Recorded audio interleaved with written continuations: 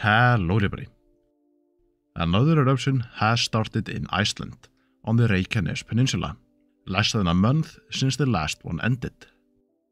Unfortunately, we've ran out of luck, as the location of this eruption is what we've feared since the beginning of this eruptive period back in 2020, with the closest fissure being less than 100 meters from the town as of the making of this video. The town of Grindavík was evacuated quickly and successfully tonight after an earthquake storm began at 3 AM, with the eruption starting 5 hours later. The size of this eruption is much smaller than the one back in December, which is the only good thing, as if it would have been similar, lava flows would already be inside the town. An epic recovery mission was conducted to save the machinery used to construct the barriers, as Iceland basically can't afford to lose them, since they're the best, biggest and most expensive vehicles in the country. Now, let's check out the details. Beginning with the size. Compared to the December 18th eruption, this one is no match, with the length of the fissure being around 1.5 kilometers in total. Unfortunately, as of the making of this video, it is still expanding, as the southernmost part of the fissure opened around noon, 5 hours after the eruption started. Hopefully, the expansion period is over and the eruption begins to stabilize. That means most parts of the fissure would close and activity would be centered at around 3 craters, which will hopefully be on the north side of the barriers. The lava output is also much less than in the December 18th eruption, probably sitting close to 100 cubic meters per second now in the eruption's peak stage.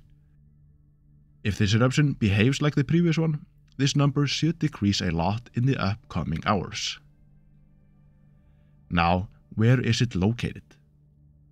The fissure opened just 800 meters from the town, but to everyone's relief, it was north of the barriers, which was a good sign. But as the fissure expanded, it cut through the barriers, rendering them useless, which was really unfortunate. This fissure setup seemed to be the final one, with hopes that the eruption would begin to throttle down, hopefully meaning the fissures south of the barrier would close. That wasn't the case, as a new fissure opened just a few meters north of the town at 12 PM. The rough look of the fissure as of the making of this video is something like this, with the image also showing the estimated area of the lava field. So, the current situation is grim to say the least. As of the making of this video, lava has reached the first houses, it has also flowed over the main road to Grindavík and destroyed the main water pipe leading to the town, which was fortunately already drained.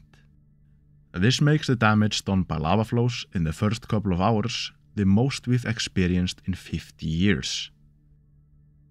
But why was rescuing the machinery necessary? These vehicles are the best we have in Iceland, so we can't afford to lose them. They are the reason the construction workers are able to build the barriers so fast. That meant the operators headed towards them with lava flows on both sides, but the vehicles were located on top of the barriers. I expect some of you to have witnessed that on the livestream cameras. Must have been intense.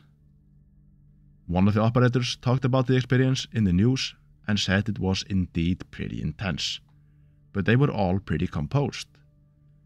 When asked about the heat, he said it hadn't been much of a problem for them, although the windows of one of the vehicles shattered due to it. After the rescue mission, the operators used them to close the gap on the barrier across the main road, which they managed to do just before the flows reached it.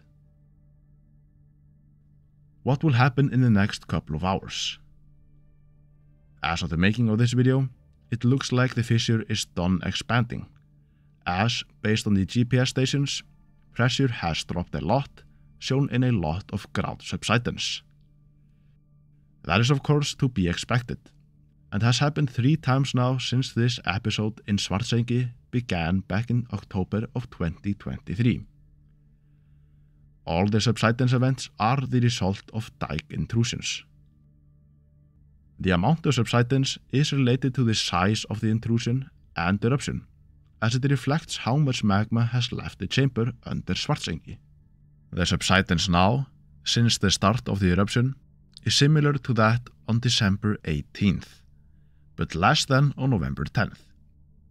The lateral movement, on the other hand, is much greater than on December 18th, either because it took much longer to reach the surface, or that there's more magma. Maybe a combination of both.